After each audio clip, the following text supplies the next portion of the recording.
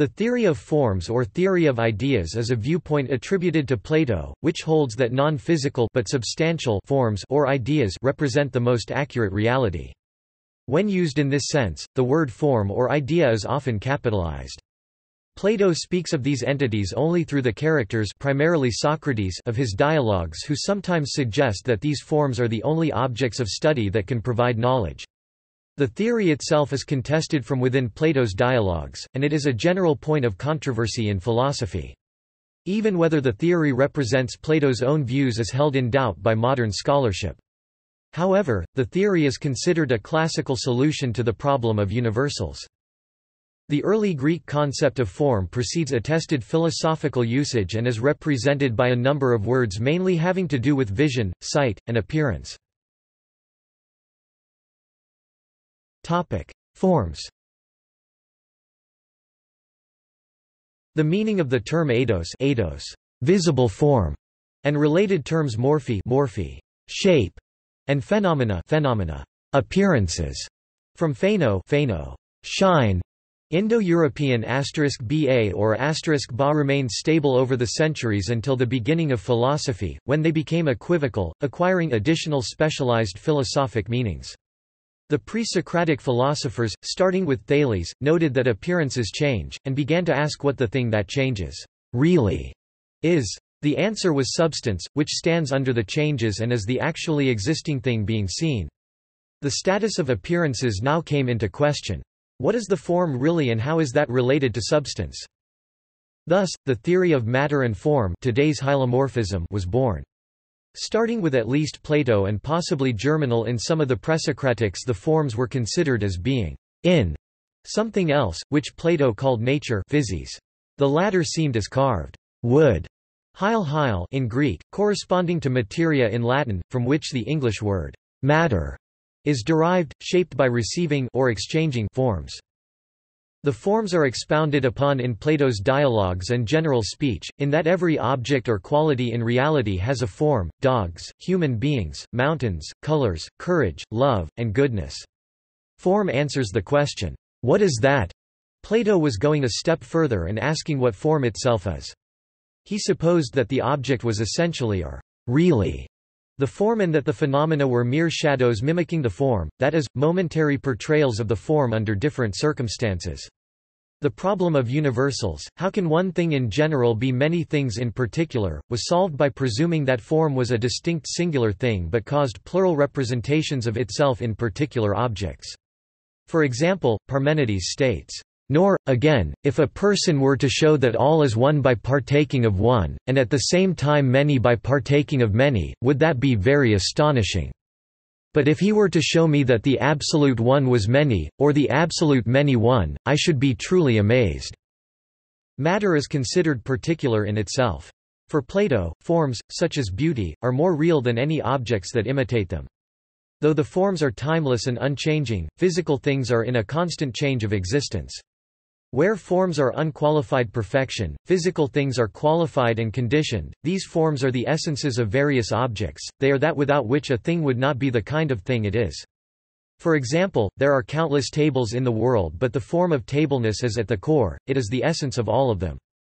Plato's Socrates held that the world of forms is transcendent to our own world, the world of substances, and also is the essential basis of reality.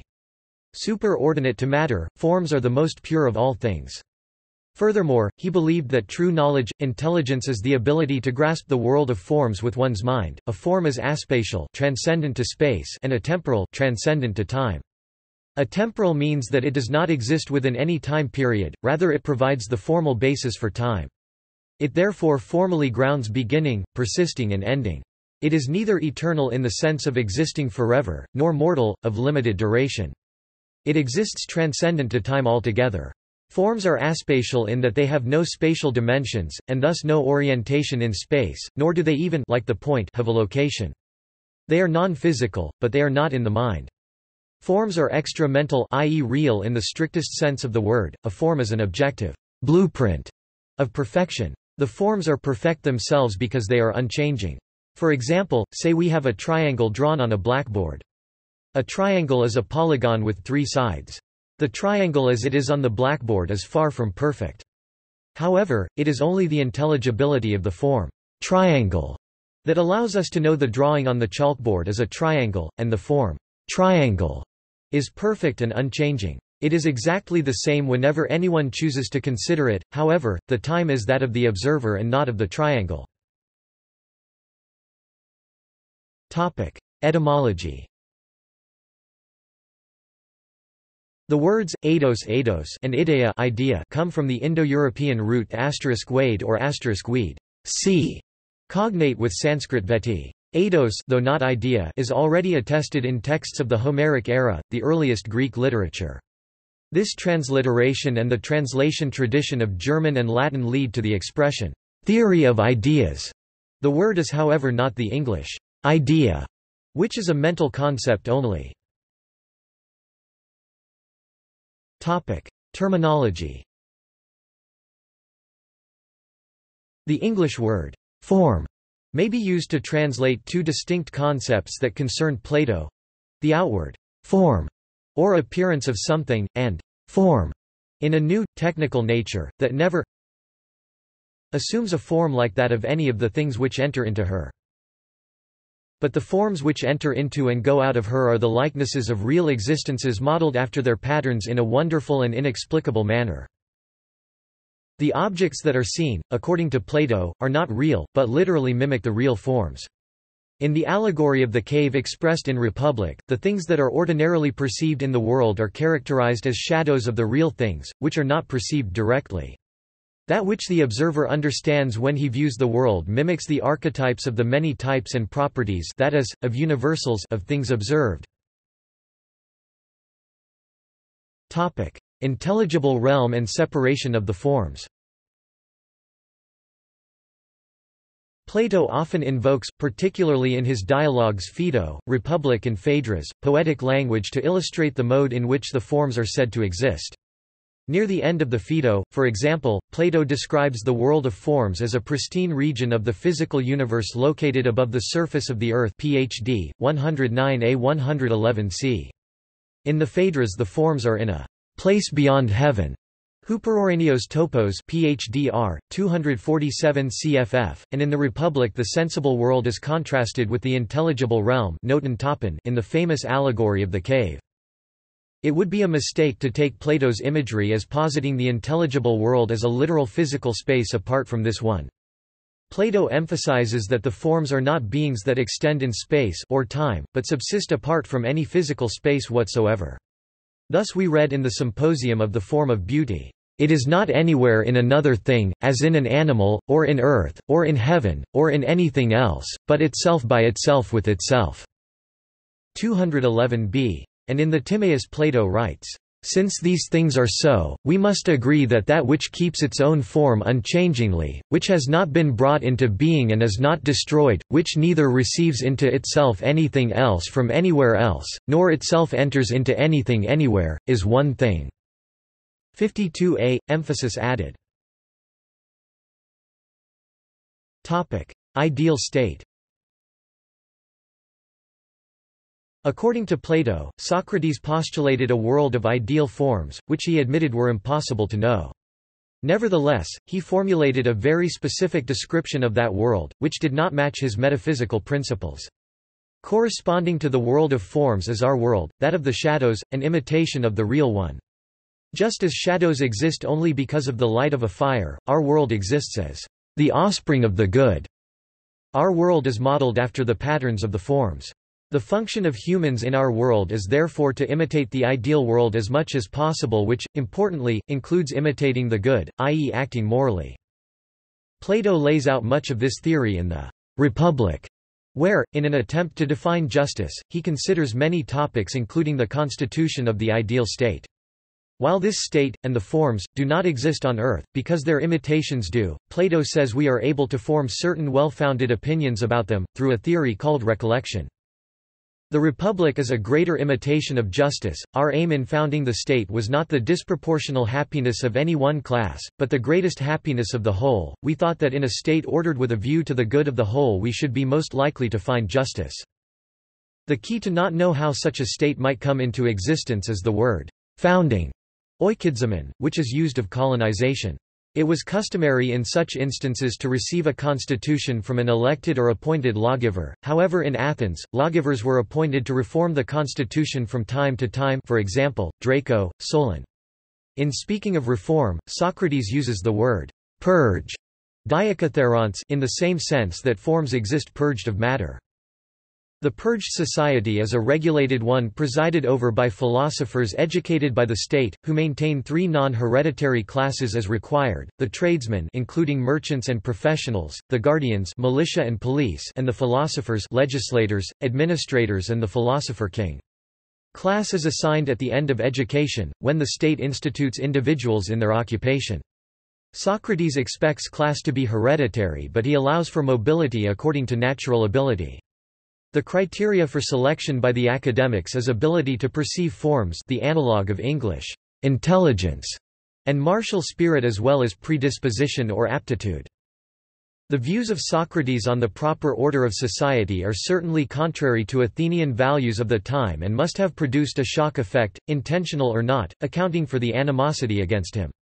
For example, reproduction is much too important to be left in the hands of untrained individuals.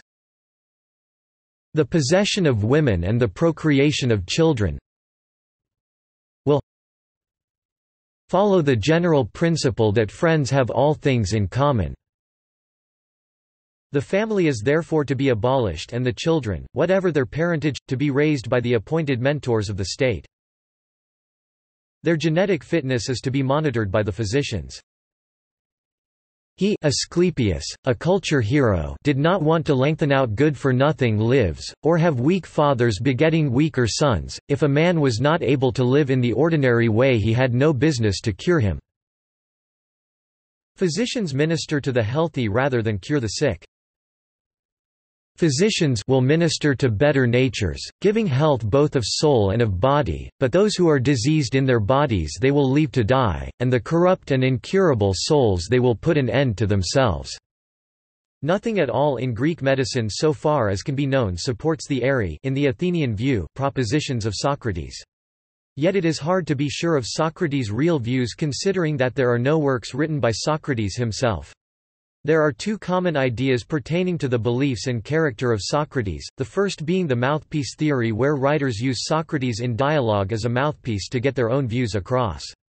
However, since most of what we know about Socrates comes from plays, most of the Platonic plays are accepted as the more accurate Socrates, since Plato was a direct student of Socrates. Perhaps the most important principle is that just as the good must be supreme, so must its image, the state, take precedence over individuals in everything. For example, guardians will have to be watched at every age in order that we may see whether they preserve their resolution and never, under the influence either of force or enchantment, forget or cast off their sense of duty to the state. This concept of requiring guardians of guardians perhaps suffers from the third man weakness. See below. Guardians require guardians, ad infinitum. The ultimate trusty guardian is missing. Socrates does not hesitate to face governmental issues many later governors have found formidable. Then if anyone at all is to have the privilege of lying, the rulers of the state should be the persons, and they may be allowed to lie for the public good. Plato's conception of forms actually differs from dialogue to dialogue, and in certain respects it is never fully explained, so many aspects of the theory are open to interpretation. Forms are first introduced in the Phaedo, but in that dialogue the concept is simply referred to as something the participants are already familiar with, and the theory itself is not developed. Similarly, in the Republic, Plato relies on the concept of forms as the basis of many of his arguments but feels no need to argue for the validity of the theory itself or to explain precisely what forms are. Commentators have been left with the task of explaining what forms are and how visible objects participate in them, and there has been no shortage of disagreement. Some scholars advance the view that forms are paradigms, perfect examples on which the imperfect world is modeled. Others interpret forms as universals, so that the form of beauty, for example, is that quality that all beautiful things share. Yet others interpret forms as stuffs, the conglomeration of all instances of equality in the visible world. Under this interpretation, we could say there is a little beauty in one person, a little beauty in another. All the beauty in the world put together is the form of beauty. Plato himself was aware of the ambiguities and inconsistencies in his theory of forms, as is evident from the incisive criticism he makes of his own theory in the Parmenides. Evidence of forms. Plato's main evidence for the existence of forms is intuitive only and is as follows. Human perception.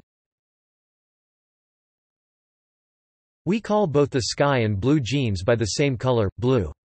However, clearly a pair of jeans and the sky are not the same color. Moreover, the wavelengths of light reflected by the sky at every location and all the millions of blue jeans in every state of fading constantly change, and yet we somehow have a consensus of the basic form blueness as it applies to them.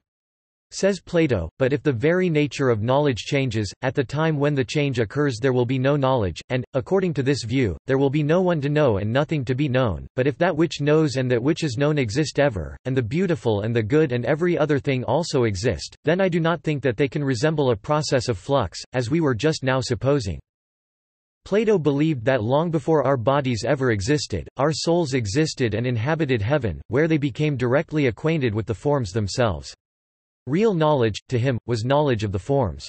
But knowledge of the forms cannot be gained through sensory experience because the forms are not in the physical world. Therefore, our real knowledge of the forms must be the memory of our initial acquaintance with the forms in heaven. Therefore, what we seem to learn is in fact just remembering. Perfection.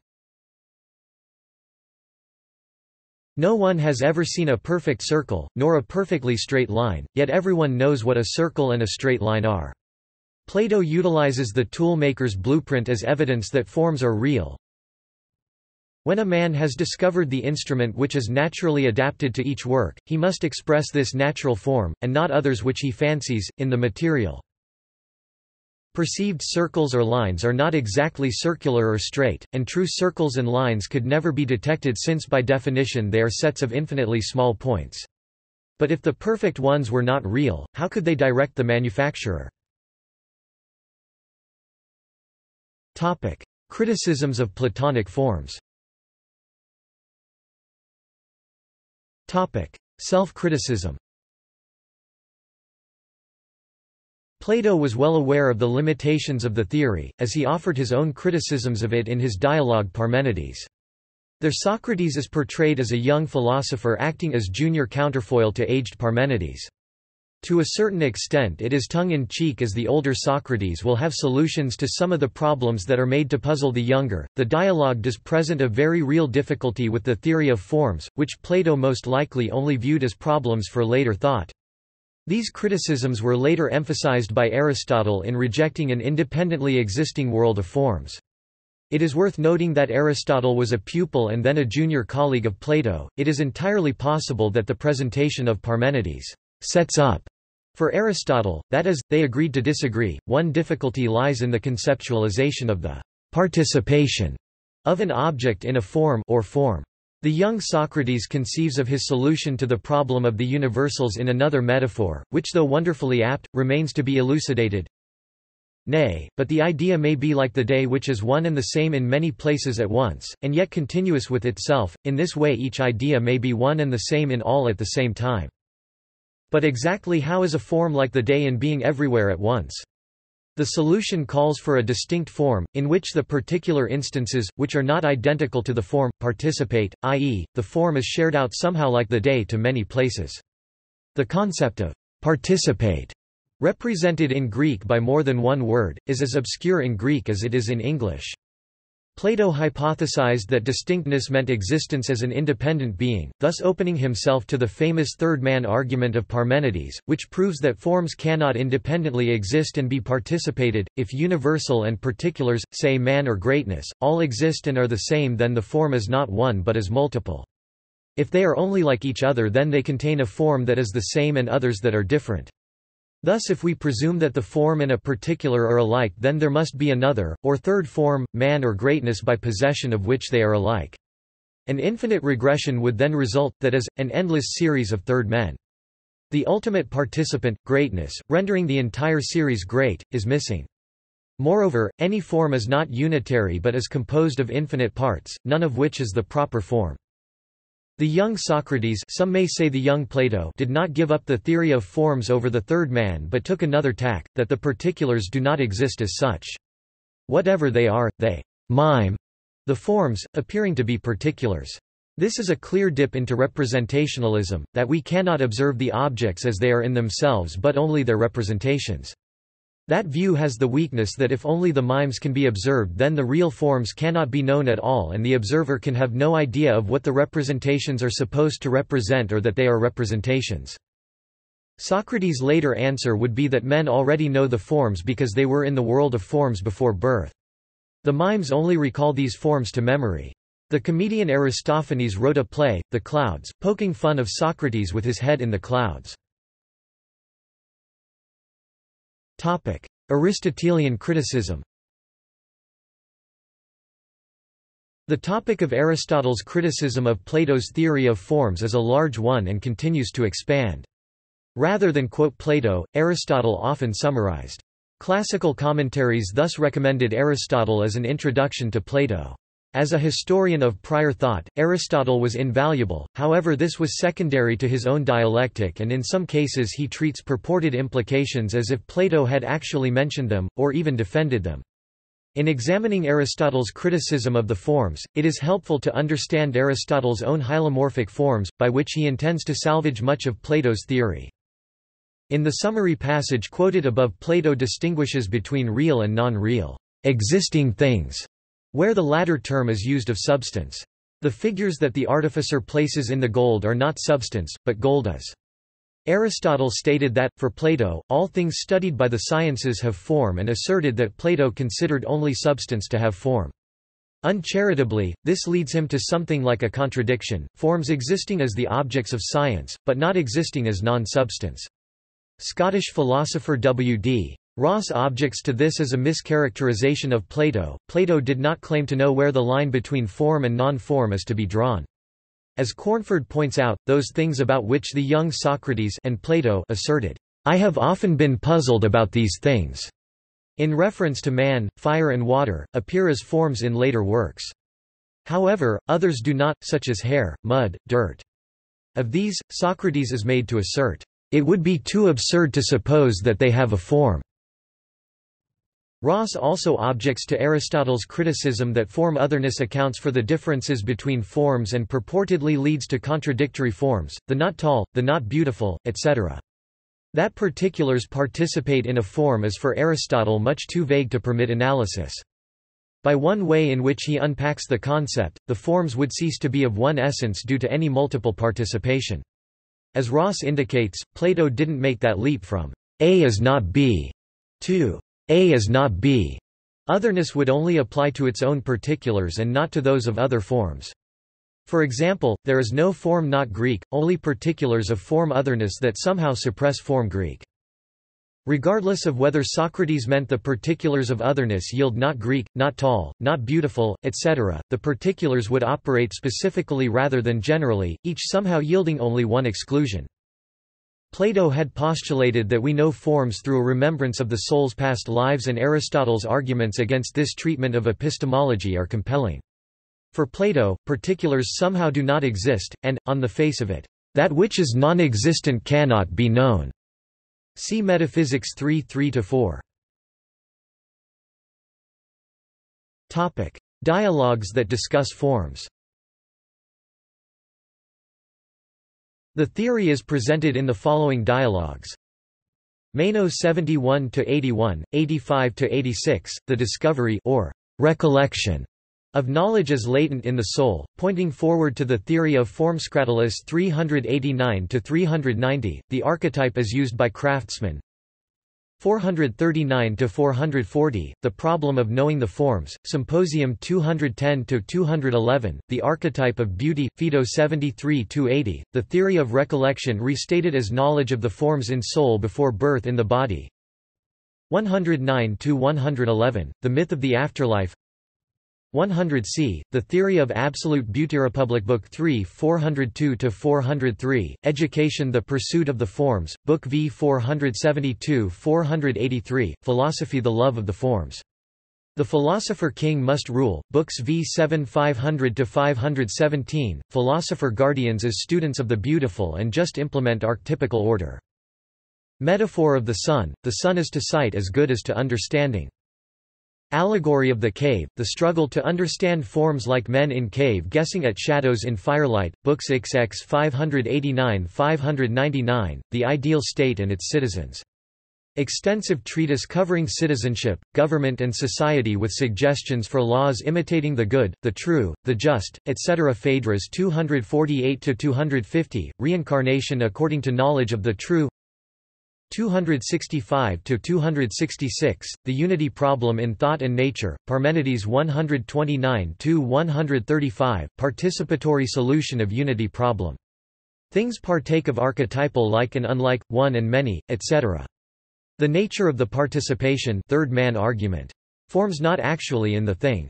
The problem of their unknowability, Theaetetus 184–186, Universals understood by mind and not perceived by senses, Sophist 246–248, True essence of form.